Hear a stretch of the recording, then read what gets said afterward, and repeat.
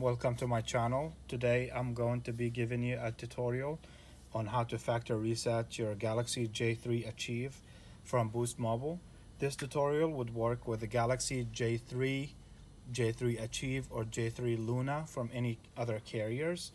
And this specific model is the Samsung SM-J337P.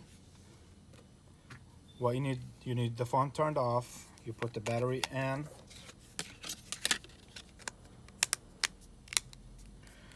You will need to press the power key, the volume up, and the home button.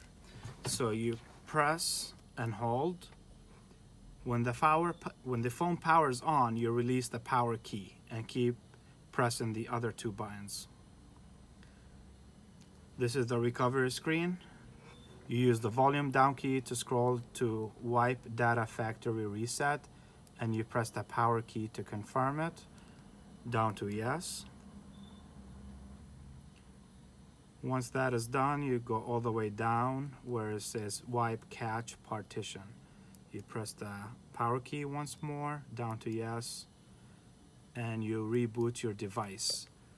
By doing this, you erased everything off your device. Make sure that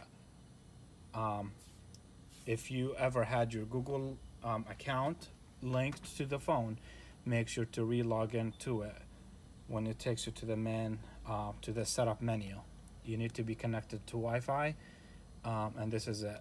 If you guys found this tutorial helpful to you, please don't forget to like and subscribe my channel for more videos. Thank you guys for watching.